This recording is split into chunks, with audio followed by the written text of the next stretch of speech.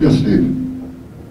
Hi, I know this is an electrical engineering audience, and I'm an electrical engineer too, but one of the most iconic things about Atari was the dome switch joystick. And I'm George wondering Faraco. where that came from, because obviously it's a long-lived, brilliant design. That was. I tried to stop it. We had a very interesting packaging engineer. We were long on electrical engineering and pretty weak in packaging, and especially when it came time to do the consumer Pong. We had nothing, and I had totally underestimated.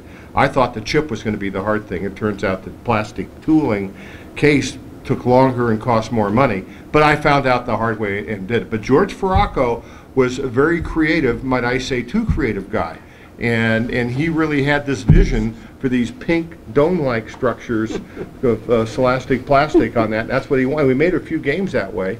Yeah, but I don't know, why did we stop making them, Nolan? Tell me.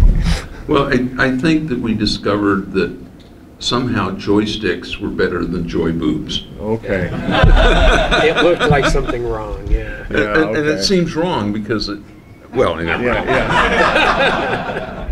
Some Next years question. later, we did an exhibit in France, and we had to translate our material from English to French, and this was during the de Gaulle period, and they didn't want this most beautiful language corrupted by Americanisms, so we translated that to Le Bâton de Plaisir.